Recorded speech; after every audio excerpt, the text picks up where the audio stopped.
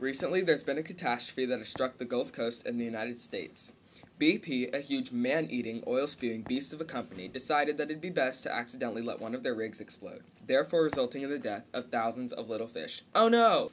But the problem is bigger. The oil gushing from the dark depths of the ocean is of different densities, which means the layers separate, polluting not only the top layer of the water, but the middle and bottom layers as well.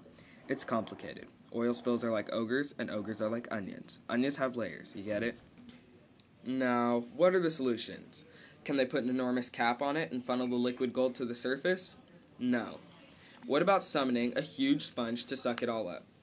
That sounds about as possible as BP actually paying for all the damage and problems that resulted from this accident. Let's think about it. Now that we know there is virtually no way for us to clean up the spill, we must come together and think harder, but beware, because while we take our sweet time, Nurdle, the loggerhead turtle, is slowly dying. Nurdle has a wife, 2 children, 7 siblings, 43 cousins, and 16 nieces and nephews that are all very, very hungry. But if all those poor little jellyfish die, what the heck are they going to eat?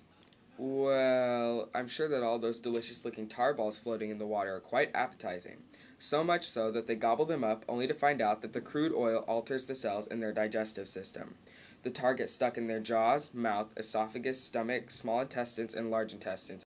Nurdle and his family are slowly dying. They are starving because they cannot eat due to the sticky tar stuck in their throats.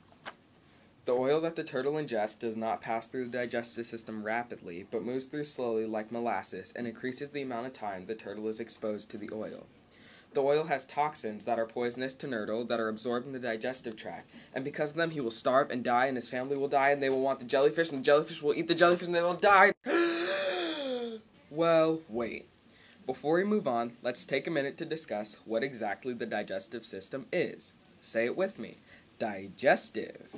Your digestive system contains the mouth, stomach, and tons of other pointless doodads, but the loggerhead turtle's digestive system contains the mouth, esophagus, stomach, liver, small intestines, large intestines, bladder, rectum, and anus, all working together to create the perfect, food-digesting, nutrient-absorbing being.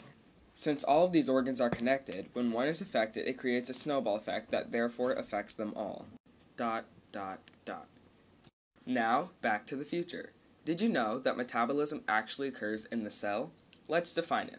Metabolism, the chemical processes occurring within a cell or organism that are necessary for the maintenance of life. In metabolism, some substances are broken down to yield energy for vital processes while other substances are synthesized. How does this relate? Well, when the oil comes in contact with the intestines, the toxins alter the cell. This can create mutations leading to cancer, as well as blocking other important nutrients from being absorbed. So, not only is Nurdle starving because his esophagus is blocked, but the tiny building blocks that make him up are being contaminated. All these factors put together make death imminent for any turtle that comes into contact with oil. Nurdle is not a happy turtle. The solution that is being sought should not only solve the problems from the oil spill now, but should prevent it in the future.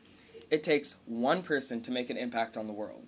We need to use other clean sources of energy because if this continues, we, like the loggerhead turtles, will be killed by oil. Not directly, but killed nonetheless.